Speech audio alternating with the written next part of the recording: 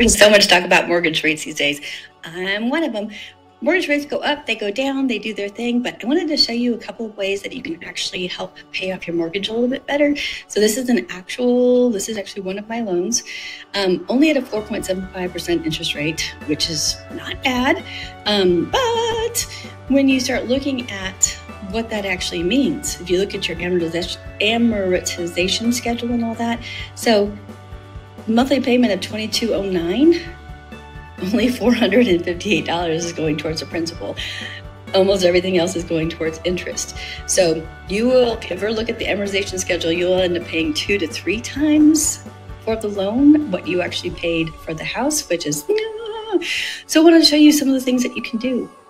So if you wanted to, not even extra payments, but just break up your mortgage payment into 2, because they amortize what you owe pretty much on a daily basis. But if you pay off twice a month, you're actually, cutting down on the interest there. So hopefully it calculates really quickly here.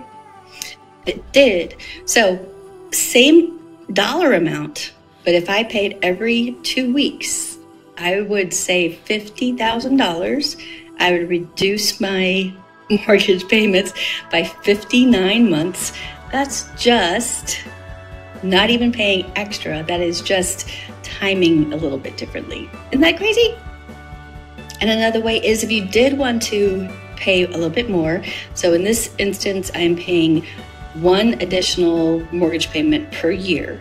And that would save me $6,000 in interest and reduce my payment by 5 months.